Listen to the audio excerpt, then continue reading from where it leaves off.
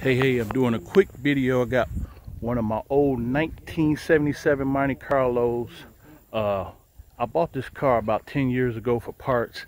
Still got a lot of good parts on the car. I'm actually selling it.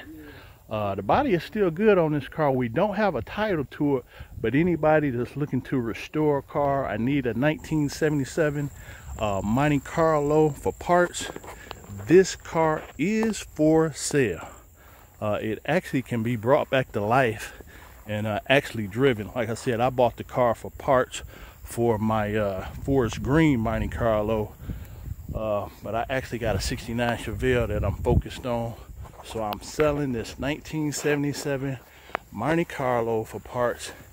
I'm gonna go to the engine, let you guys see the engine. The engine is actually a 305 engine.